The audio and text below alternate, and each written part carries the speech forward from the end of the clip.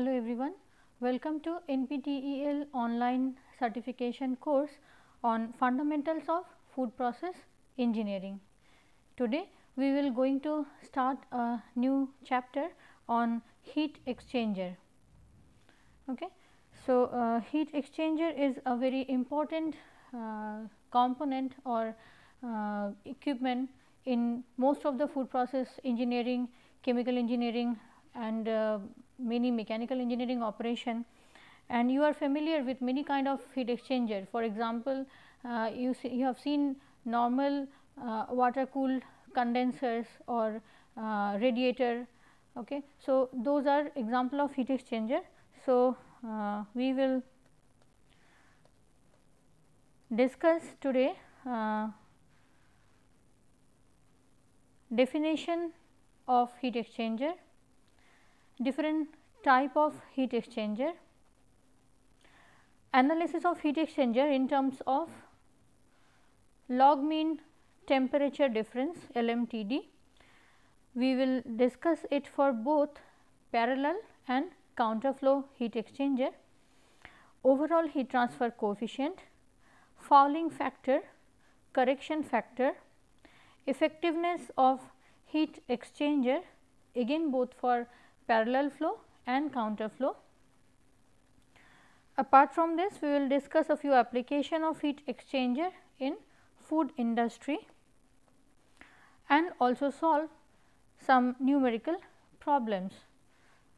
So, this chapter of heat exchanger is very important, and in many other chapter, for example, in the last chapter when we have discussed about evaporator, there also application of heat transfer and heat exchanger are involved, because there also when the steam and the dilute liquid which were evaporated, they were they were transferred heat across surface area. Okay. So, across that surface area exchange of heat happens. So, that is also some kind of heat exchanger. So, let us start with the topic. Okay. So, what is the heat exchanger? Okay. What kind of system can be termed as heat exchanger? So, a heat exchanger is defined as an equipment which transfer energy from a hot fluid to cold fluid without allowing them to mix. Okay. So, the basic fundamental is that there is a heat exchange surface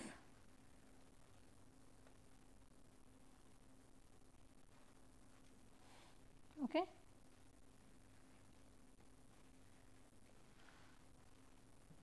So, let us say if it is a pipe through which hot fluid is coming in and going out, and there is another pipe okay, which is surrounded the inner tube or inner pipe. Okay. So, through which the cold fluid is flowing, right. So, they are going to exchange heat over the surface of this inside tube, inside the cylindrical section or the tube. So, that will be the surface area, and there is no mixing between these two fluid, and obviously there will be temperature difference between these two fluid. One will be hot fluid and another will be the cold fluid, because temperature difference should be the driving force for heat flux to be moved from the higher side to the lower side. So, that is the heat exchanger. And another important thing is that here we get maximum heat transfer with minimum investment and running cost. So, heat exchanger is a very effective equipment. Okay. So, then if you see the example intercooler, which is look like this, where there is from one side the hot fluid is entering and there is tubing, inside the tube there is exit, and the very small fins are there inside this system, the intercooler, and that will again increase the heat transfer area that we will we will discuss a bit here, and maybe you have learned this in your heat transfer classes. Okay, so, this is one example of heat exchanger. Another is condenser. Okay. So, condenser, it may be air cooled condenser or water cooled condenser. So, here what happened that from the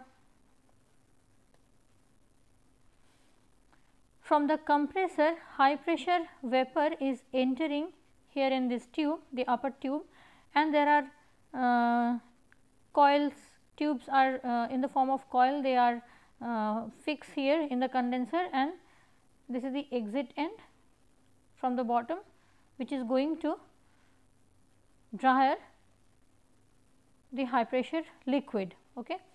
So, this vapor is condensed here in the condenser, and the heat given off from the refrigerant is going to the surrounding air. Okay. So, that is the heat is going to the air, and here the temperature is not changing for this condensing vapor to liquid, because we know that when phase change happen, then only the latent heat transfer occurs. So, the temperature of this vapor and the liquid that is going to the dryer, that are those are at same temperature. Okay. However, the temperature of that air will increase because it is taking the heat away.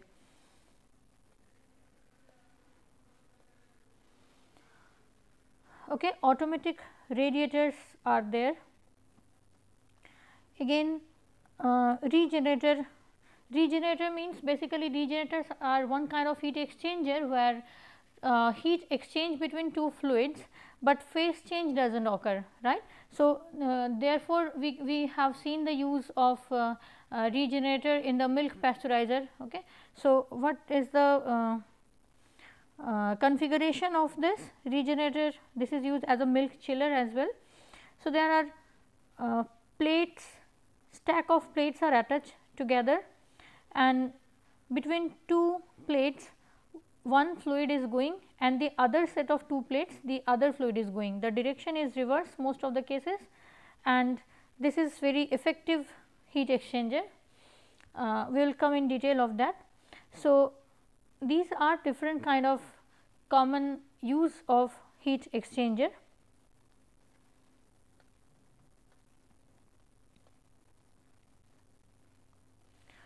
Okay. So, heat exchanger can be classified in many ways, and some can be based on nature of heat exchange process. That means, whether heat is being exchanged via any surface or direct mixing of the gas and the liquid is taking place. Second is relative direction of fluid flow. That means, the two stream that we are considering, there is a direction of flow for those two streams. So, whether the directions are parallel or counter, or is there any different configuration. So, based on that we can divide the heat exchanger. Design and constructional features, this is another criteria by which we can separate them. And physical state of fluid, that means, whether we are using different state or we are allowing only similar state. For example, liquid and vapor are going to exchange heat, or only liquid and liquid is going to exchange heat.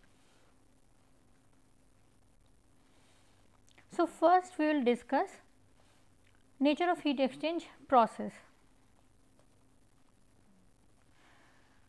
So, the direct contact heat exchanger, or this is called open source heat exchanger.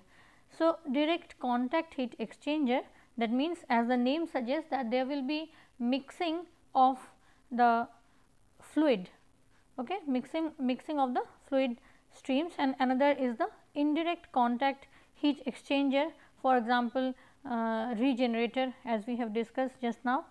So, what happened in case of direct contact heat exchanger? This is how it looks like when steam is entering into the open source heat exchanger, okay, and cold water is also entering into the heat exchanger. So, the latent heat of steam will be taken by the cold water and that is released as hot water here, whereas there are many non condensable gases. So, that will be vented out. Okay. So, this kind of a system is called the direct contact heat exchanger. Okay. And indirect contact heat exchanger, that means those plate heat exchanger kind of method where there is no direct contact or mixing between the two streams. So, those two streams are going in different direction. So,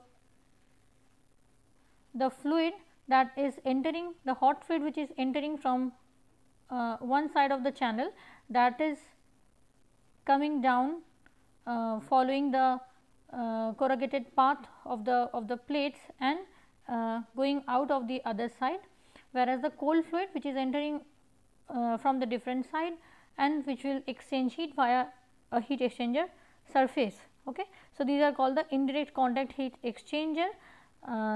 Now, we will go to the next category, that is relative direction of fluid motion. So, this is very important because we will see that based on different direction the heat transfer rate will going to affect. Okay. So, sometime for depending on the practical case what kind of fluid, what kind of direction is important. So, considering that we need to design the heat exchanger. So, first is parallel flow or unidirectional flow. That means, the direction of the two fluid streams are similar. Second is counter flow, that means, the fluid stream are coming from two different direction or opposite direction in the heat exchanger.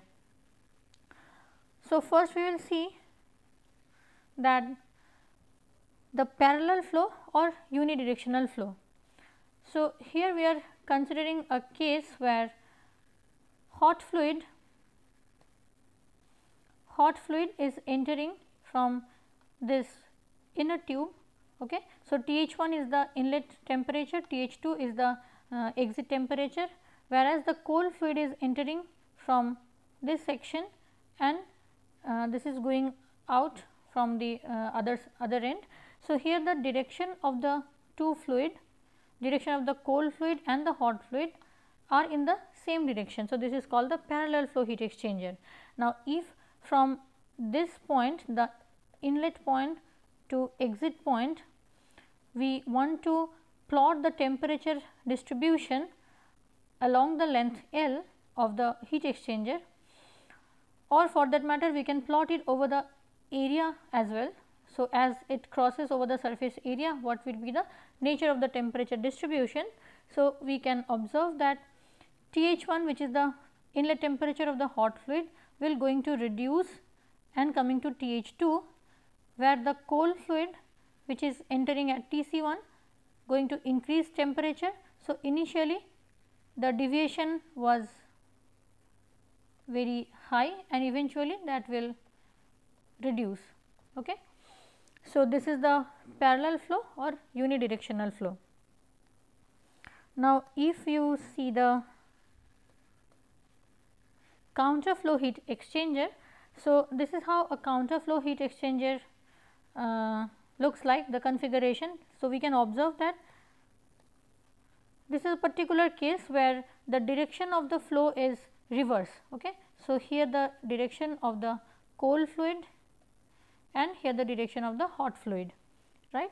So, in this case if we plot in a similar way, that is across the length what will happen to the temperature of the two fluid. So, we can find that TH1 is decreasing to TH2, whereas TC1 going to increase to TC2, and here the difference between those two temperature are almost similar, okay, delta T1 and delta T2, right. So, we can see that how we can distribute them based on the relative direction of the fluid motion. There is another category in this section is cross flow heat exchanger. Okay. So, cross flow heat exchanger, this is again can be considered as two type. So, you can observe that first one which is called the unmixed type. Okay. So, in this what happened, that the hot fluid which is entering from this pipe, okay, hot fluids are entering in this pipe, there is a stack of pipe, okay. So, it is going and it is exiting from the other end, whereas cold fluid which is entering to the entering in the heat exchanger at 90 degree, okay, or cross flow direction with the perpendicular to the direction of the flow of the hot fluid, right. So, therefore, we are calling it cross flow heat exchanger, and here also there are segments or baffles, okay, provided in between two entry point of the cold fluid. So, they are not getting mixed, as they enter from one channel they are exiting from the other.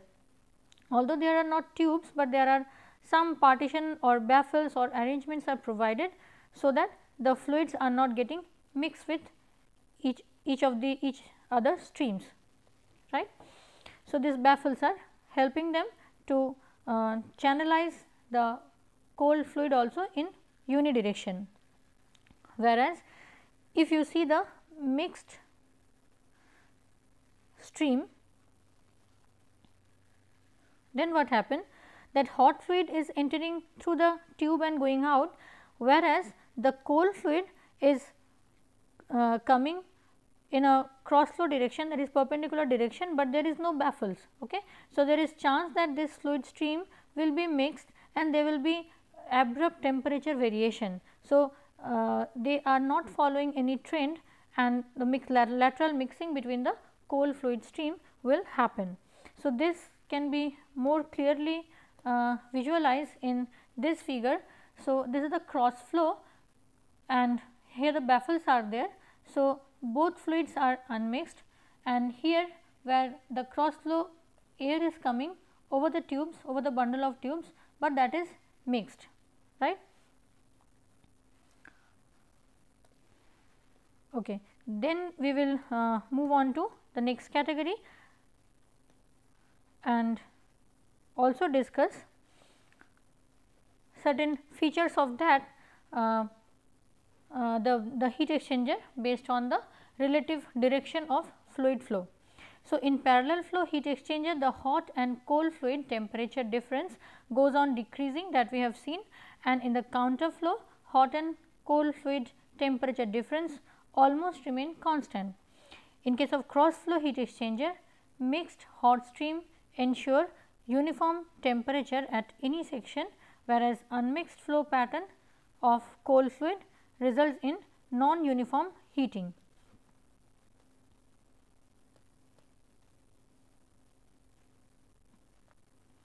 Then design and constructional features, that based on this design and constructional features we can have different heat exchanger. For example, concentric tube, okay, shell and tube heat exchanger and multiple shell and tube heat exchanger. Concentric tube means there is two concentric tube mostly the configuration is where from the inner fluid inner tube the hot fluid is passing and the annular space cold fluid is passing, and the heat exchange they may be counter flow, parallel flow. Okay. And second is shell and tube heat exchanger. Okay.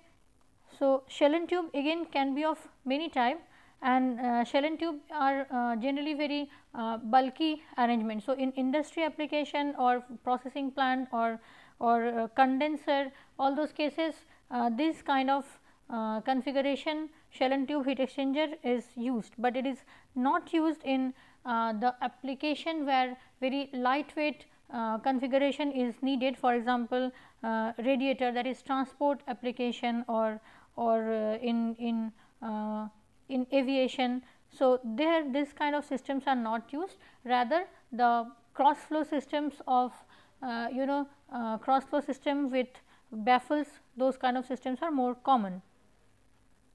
Okay. And in case of shell and tube also, if you see the most common configuration, that is one shell pass, one tube pass. That means, there is one big shell, and in the shell here is the one side there is inlet of the fluid, and through the tube it is going to the other side and exiting from the outlet, right. So, as the fluid is passing the whole shell, the fluid will going to interact with the shell fluid once, right.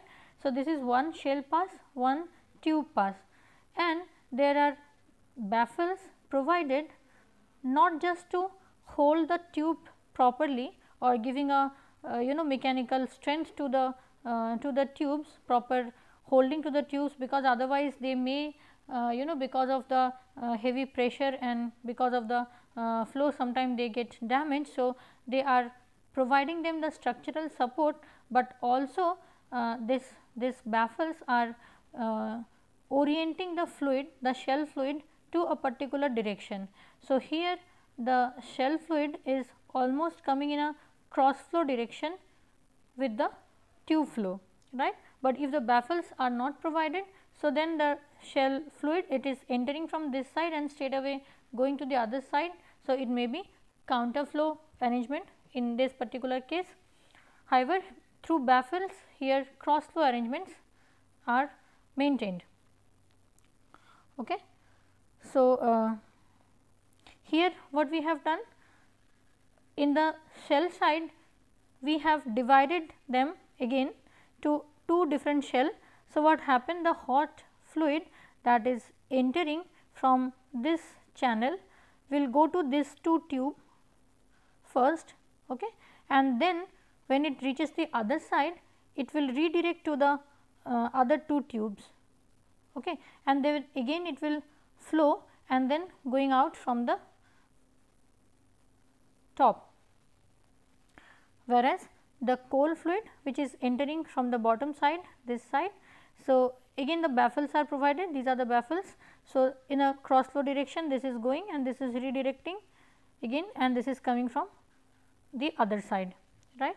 So, here it is example of one shell pass, two tube pass, or two shell pass, four tube pass, we can see, because one shell side two tubes are there, okay, and we have divided into this way. Okay. So, this is one shell pass, one tube pass, and this is one shell pass, two tube pass. So, one tube is this to this, and then it is redirecting this to this. Now, more complicated configuration can also be done.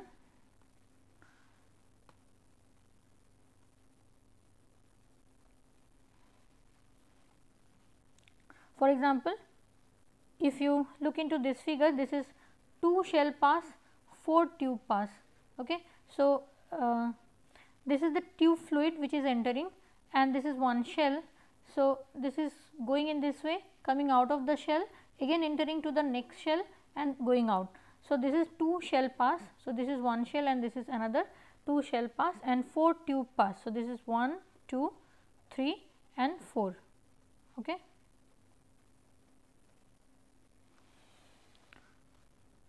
So, different configuration of shell and tube arrangement can be done based on requirement, and another is called the compact heat exchanger. Now, when we discuss the compact heat exchanger, basically we deal with the area density function, which is one parameter, important parameter for heat exchanger, and if the area density is very high, we call them compact heat exchanger. So, area density is generally defined by the surface area available for heat exchange divided by the volume of the liquid that the heat exchanger is going to handle. Okay. So, compact heat exchanger are if the value is around 700 to 1000. So, we call them the compact heat exchanger, and one example is plate fin or tube fin heat exchanger.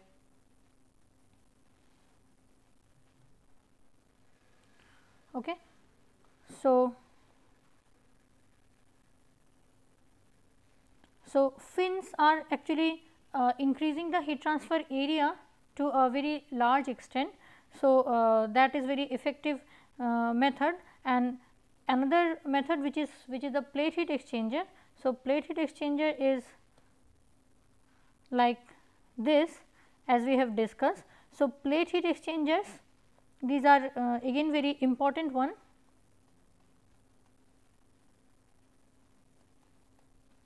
Okay. This is very important in terms of flexibility, because there are many number of plates which are stacked one after the other, and the two fluids are channelized through them in just one layer, and the one layer between the two plates and the other layer between the next two plates. Like that, there will be no mixing. So, the advantage is that suppose you are implementing this, you are using this in your milk chilling plant or regeneration plant, and you want to increase the capacity of your plant. So, in that case, just you calculate that how many number of plates are required, and the extra plates in a series you just join them and you can increase your capacity, whereas this kind of arrangement can't be done for shell and tube kind of heat exchanger, right. So, there is a flexibility that we can get in this case. Okay. And there is one problem also, that in this kind of plate heat exchanger we can't use two different state of fluid, okay, like one vapor and one liquid, because there is a huge pressure difference involved in the handling the vapors and the liquid, because vapors we generally have in the pressure in the range of megapascal, and for the liquid we are having in the kilopascal range. So, because of that large pressure variation, these plates might be getting damaged if you use them. Okay. So, for those cases we can use the other type of condenser like shell and tube and all, but for the plate we use strictly two fluid for the stream.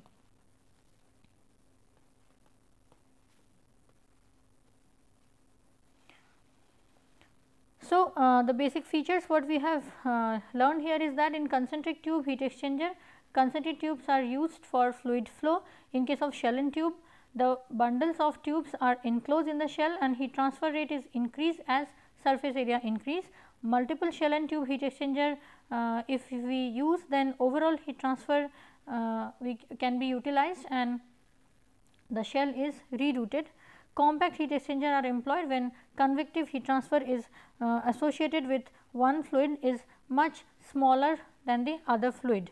That means compact heat exchangers are employed when the convective heat transfer is associated with one fluid is much smaller than the other fluid. So, in that case, suppose we are using liquid in one stream and hot liquid are entering in one stream, and we want that through the surface the air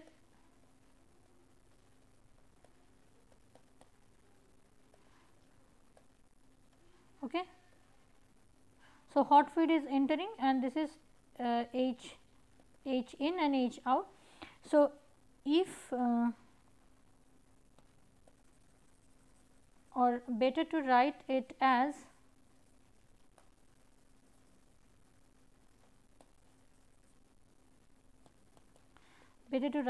T H in and T H out.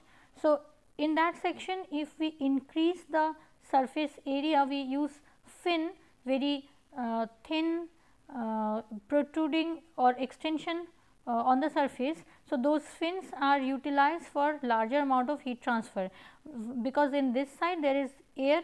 So, convective heat transfer takes place and that has to be increased to higher amount. So, that is why we use this kind of fin arrangement. Okay. So, these are very compact heat exchanger that we use there.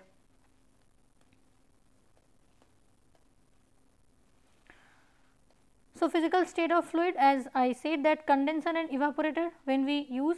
So, in that case, in case of condenser where hot steam is entering, okay, hot steam is entering and steam is a vapor and it is coming to the liquid state. So, there is no change in the temperature. So, TH will be throughout constant, whereas TC1, that is the liquid or air that we are using for condensing, that will increase its value. So, theta is the difference between those cold and hot fluid will gradually reducing. Similarly, for evaporator if we consider, so in evaporator the refrigerant that is evaporating, that will be constant, that is going to change from the liquid state to the vapor state, and it is taking the heat from the air in that section for exchanging heat, but the temperature of the cold fluid will remain constant. So, these are the condenser and evaporator that we can separate based on the physical state of fluid.